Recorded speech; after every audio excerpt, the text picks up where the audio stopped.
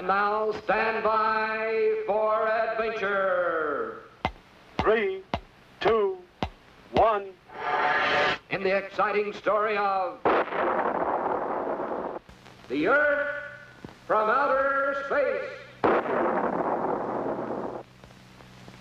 Colonel Bleep, Squeak, and Scratch are on their way to outer space for a moon's eye view of our planet, Earth. Here, hundreds of miles above the Earth, they see our planet as a huge round ball speeding through space in its endless orbit around the sun.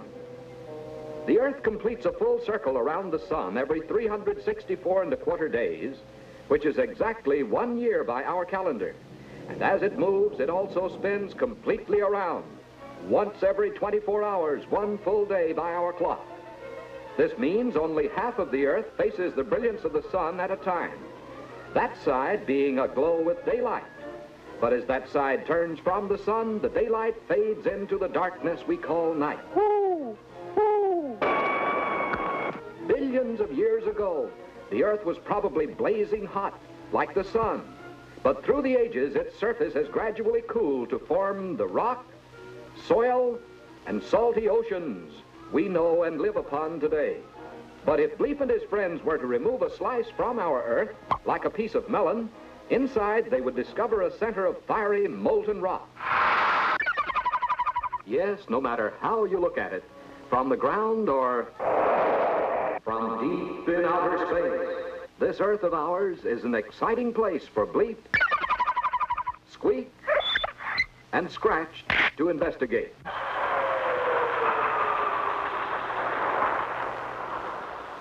But it can be even more exciting close up.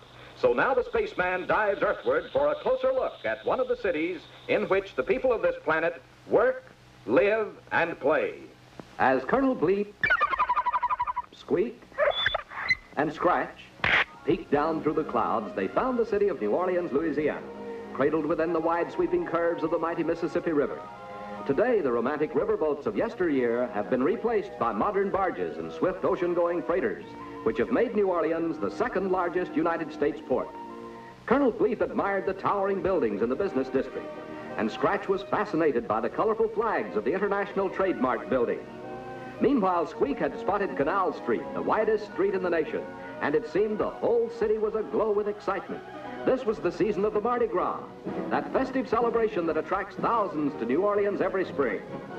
Bleep, Squeak, and Scratch landed atop one of the most beautiful floats in the parade, and the people cheered wildly because Bleep and his friends looked just like 3 happy paraders, disguised in weird costumes of the past, present, and future. The parade took them through the quaint French Quarter, past colorful gardens, massive grilled gates, ornamental wrought iron balconies, antiquated street lamps, and Basin Street, birthplace of Dixieland jazz. But for Scratch, the best thing of all was sampling the chef's prize Creole cooking in the world-famous New Orleans restaurant. Yes, New Orleans is a picturesque and exciting city for Bleep, Squeak, and Scratch